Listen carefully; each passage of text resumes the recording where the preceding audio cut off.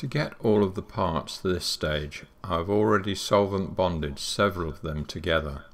The front frame has two dial spacers bonded to the front face and the dial bonded to that.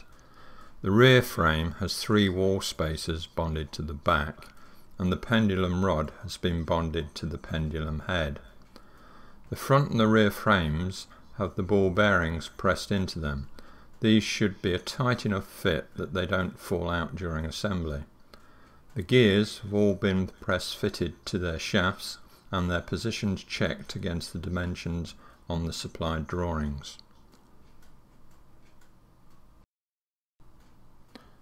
The escapement should be bolted together as shown, with the tops of the pallets level with the tops of the frame. This should give a regular beat to the clock. If it's not regular, adjust by loosening a pallet and moving it slightly up or down until a regular beat is achieved.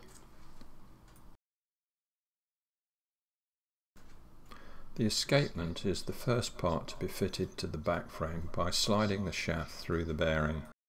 The escape wheel is pushed in next, followed by the red drive gear. Make sure to fit the green gear behind with the smaller gear touching the red drive gear, and finally the green spacer at the back. Now fit the blue gear, the 60-tooth gear fitting between the red and the green gears. Next is the tricky part, to fit the front frame ensuring all the gear shafts engaging the bearings. Now secure the frame in place with the two screws. We can now progressively fit the hour gears, starting with the small green gear onto the main shaft, then the yellow combined gear onto the short shaft, followed by the larger green gear again back on the main shaft, and finally the hands can be fitted. The pendulum rod and head were previously bonded together. Now the pendulum bob needs 30 grams of weight added to it, after which it can be secured to the pendulum rod using a nut and bolt. The pendulum is fitted onto the shaft protruding through the back of the frame, and the two short shafts on the back of the escapement pressed into the holes on the pendulum head. This needs to be a fairly tight fit, but one that can be taken apart if necessary.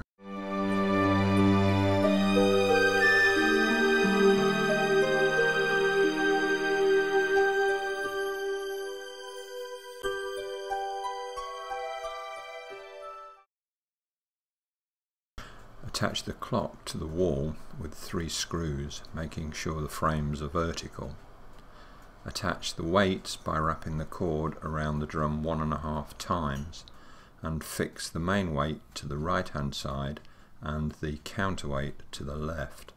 If necessary, adjust the pallets to get the clock beating evenly. Adjust the pendulum bob downwards to slow it down, and move it upwards to speed it up.